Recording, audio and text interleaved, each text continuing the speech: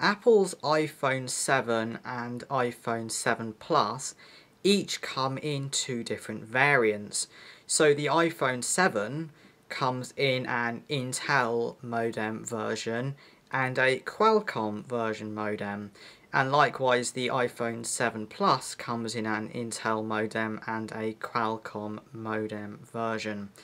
Now the Qualcomm modem support CDMA networks, and therefore the Qualcomm iPhone 7 and iPhone 7 Plus are sold in markets and networks which have CDMA networks.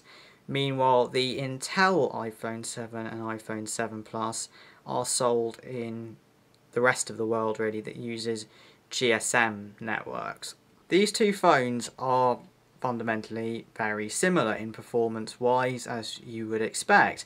However, on the Intel version of the iPhone 7 and iPhone 7 Plus, the Cellular Field test menus didn't work. They didn't produce any data, whereas the Qualcomm ones did. And this is due to the modem interface used. So Apple's software was able to query the radio information off the Qualcomm modems, but not the Intel modems, or at least not until today when the iOS 10.3 beta was released. And those that have installed that on their Intel iPhone 7s have been able to access the Cellular Field test menu. And not just the Cellular Field test menu of before, this new one has a lot more features and a lot more menus and information on it as well. However, this new better field test menu only seems to be working on Intel iPhone 7s at the moment. It doesn't seem to have been ported onto the Qualcomm ones, and that could be because the Intel modem reports more sort of accessible data than the Qualcomm one does. I don't really know at this point.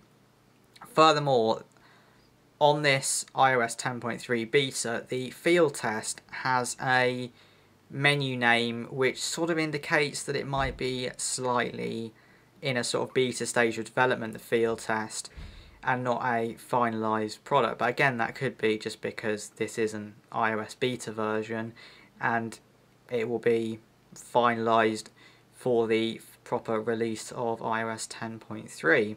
So now I'm just going to show a little bit of what the menu looks like. The dial code is exactly the same as it was before, and you can see this brings up the menu, and there are quite a nice variety of options here which enable you to go into quite a lot of detail about the cellular signal. In fact, this menu even allows you to readily access information about carrier aggregation on the phone, which is very nice because the iPhone 7 is triple carrier aggregation, and for those on Vodafone in the UK supports triple carrier aggregation on band 20, band 1 and band 7, which is a great combination for really high speeds on Vodafone UK's network.